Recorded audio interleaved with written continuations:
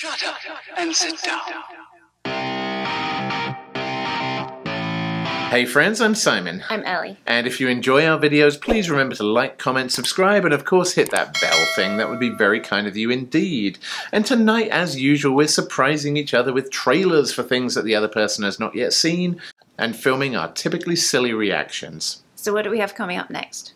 Well, next up, we have a movie that, just the name of it kind of threw me. We've got a lot of kind of movies where we've got Batman, who's the Dark Knight, we've got the Black Knight coming out in the Eternals, and I saw the trailer for a movie called The Green Knight. And I was chatting to our friend Storm Shadow, who is a long-time viewer. Hey, Storm Shadow.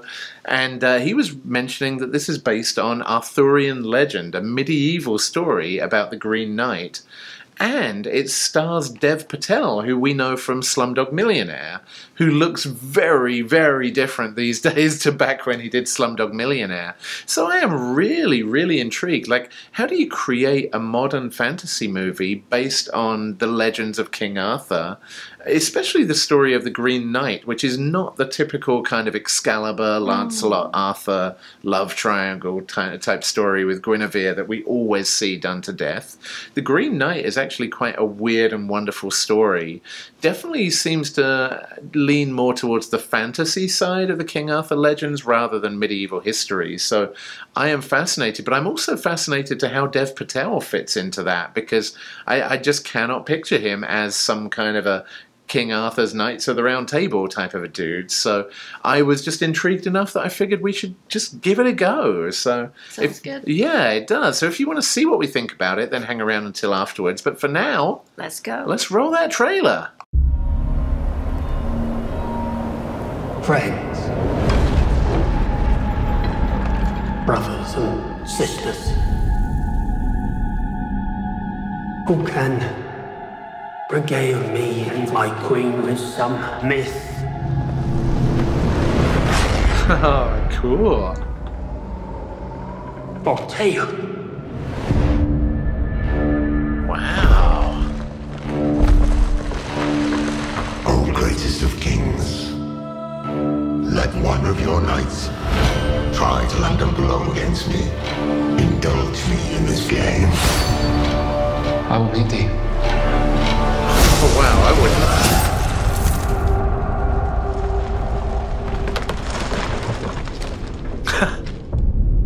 One year hence.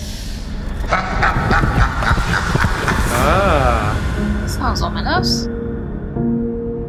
Another year nearly gone already.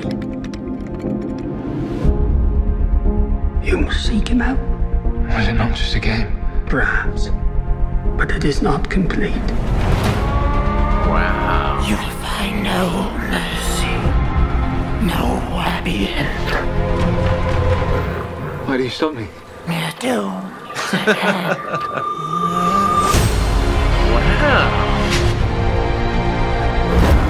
You rest your bones. I'll finish your quest for you.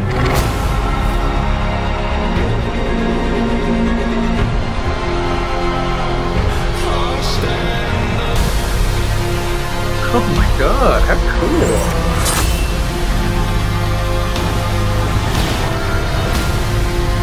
And what do you hope to gain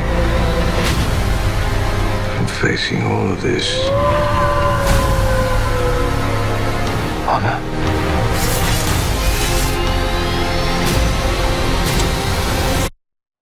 That is why a knight does what he does. Are you ready? Whoa.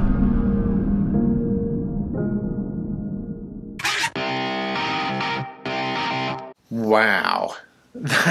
That was not what I was expecting at all, but holy moly does that look great. What did you think of The Green Knight?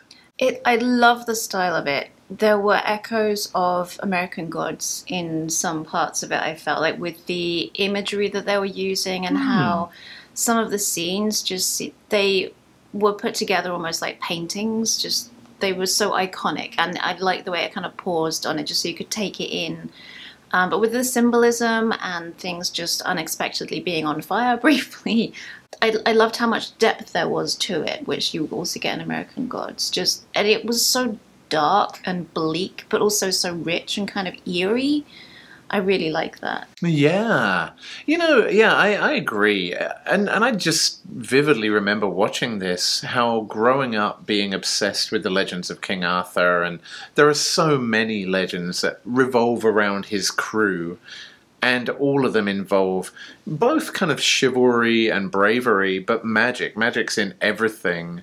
And it's the kind of magic as well, and I guess, this was in kind of pagan Britain, or at least some of the legends are set in pagan Britain, where there is this concept of magic being everywhere, and there being magic in rocks and trees and, just caves and things. And to me, as a kid growing up in rural England, that just fueled my imagination, where I truly believed, and even to a much, much too old age, that there was magic in certain places.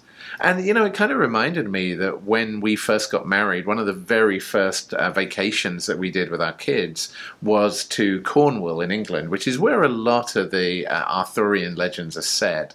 And we went to a place called Dowsbury Pool, which is supposed to be, according to legend, where King Arthur threw Excalibur into the pool and the Lady of the Lake's hand drags it down into the waters. However, we went there and it was just beautiful. It was, a gorgeous place, amazing scenery, kind of eerie in the setting a little bit, but just an amazing place. But weeks after we went there was an archaeological expedition that actually found some old, I think, Bronze Age weaponry at the bottom of that lake, which to me just made it even more magical. So yeah, I just feel very, very connected to those kind of Arthurian myths. And I guess it was interesting you mentioned American Gods, because, the whole thing behind American Gods is you've got these new deity, or these old deities coming to the United States, bringing with them all of their old traditions, and it creates this melting pot of these different old religions.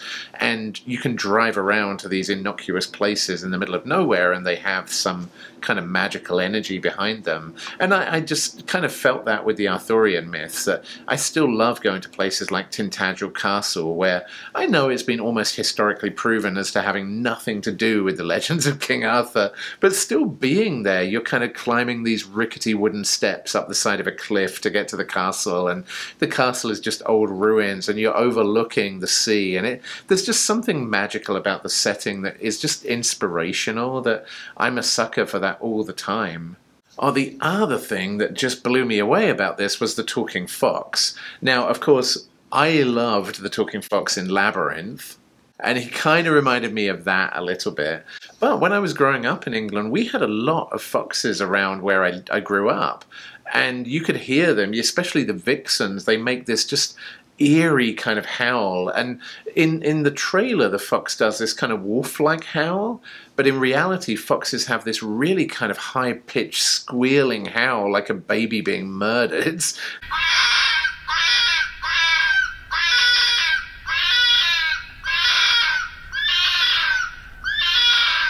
Genuinely scary if you hear it in the middle of the night. So I love just seeing an English red fox. That was kind of cool in itself, but seeing it talking like Labyrinth and seeing it howling like a wolf was pretty amazing. Yeah, the last thing I was thinking was I really liked it actually that King Arthur and the Knights of the Round Table seem a bit kind of old and grey and just faded, and something about the way those scenes seem to be shot, as well as their characters and their personalities, just seem like they're just waiting for something to happen or for somebody to take over. And I really like it that Dev Patel's character, the Green Knight, actually seems to have some colour and some vibrance and life to him. And when this creepy demon thing walks in and challenges them, he's the only one to just sprightly jump over the table and chop its head off. So I really like the comparison between this kind of grey old guard knight and then the Green Knight, who's this newcomer who's out to prove himself. It just looks like exactly my kind of thing. Well, hey, thank you so much to Storm Shadow for keying me into this. I'd been kind of aware of the teaser a year ago, but just hadn't even twigged what it was. And like I said, with the Dark Knight and the Black Knight and all these other knights going on, I kind of figured it was some superhero thing and didn't even realize what a gold mine was coming to us in just the end of July. So we're going to have to wait until then to see more of it, I suppose. But for now, you're not going to have to wait for very long to see us again, because we will see you next time, friends, tomorrow on the next Dork Trailer Ambush. Peace out, nerds. Bye.